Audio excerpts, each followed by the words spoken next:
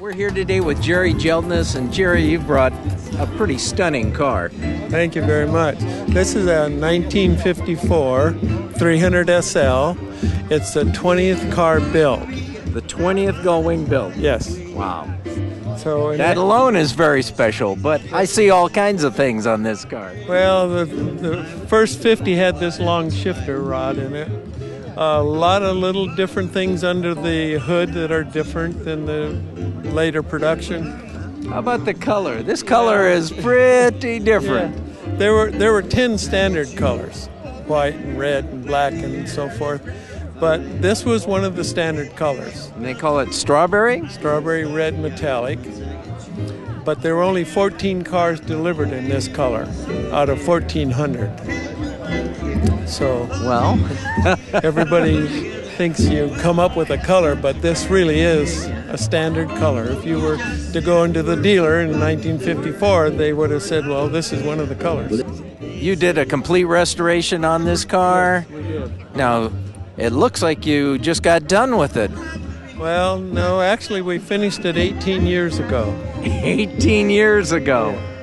Well, it seems to have stood up pretty well. Yeah, and it's well cared for. Oh, yeah. Sure. It probably doesn't have too many miles on it since we did it, but it's well maintained, and we get it back to the shop occasionally to go through and do things. Wow. Yeah. And it has the Reg wheels too. Yeah, huh? knockoff wheels. Yeah, yeah. Plaid seats. There were 3 different plaids: blue, the green, and a red.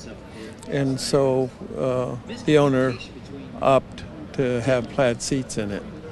Wow. Actually, if you looked up the cushion in the parts book, it was called a summer seat rather than leather.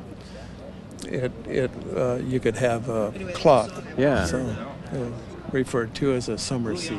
Wow, and you have the matching luggage. Good. It's got it all, and it's correctly done.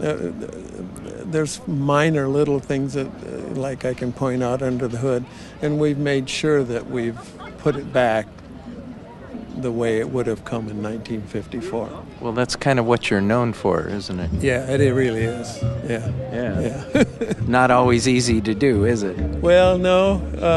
It takes a little research and paying attention. You know, if you get a car together, untouched, then that's an easy thing because you can record all that. Yes. And you can put it back that way. But I've been doing these for 29 years now, so we have a lot of notes from several cars. So we're pretty confident that we're correct. Fantastic. Well, it's a stunning car, and we're happy to see it today. Can you believe how this show is just growing? It's great. Yeah. Jerry, thank you very much.